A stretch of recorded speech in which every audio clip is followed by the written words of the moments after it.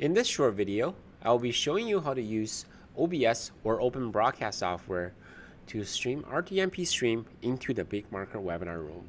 You can use any streaming software, including OBS. So you can use Wirecast, XSplit, 10Stage, any one of those services or software that have an RTMP stream output, and the setup is basically the same.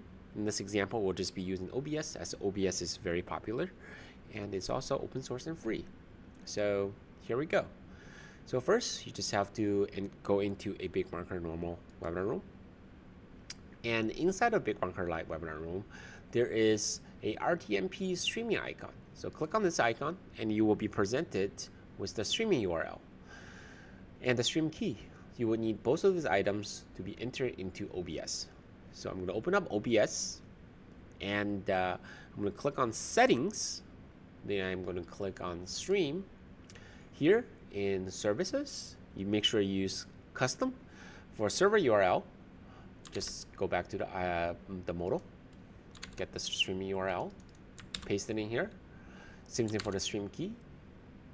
Copy the key from the BigMarker Webinar Room and copy it in here. Then click on OK, and the streaming settings are now saved. So now if you click on start streaming, the stream will be presented in the BigMarker Webinar Room. So I'm going to click on Start Streaming and go back to the Live Webinar Room.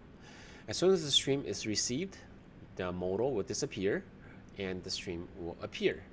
If you are a moderator or administrator, the stream will show up with the audio muted. This is to prevent any feedback if you're playing any videos or any kind of soundtrack from OBS or your streaming software.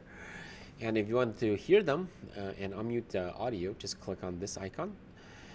This is only applicable to admins and presenters. For guests and attendees, the stream will show up with the audio stream automatically unmuted.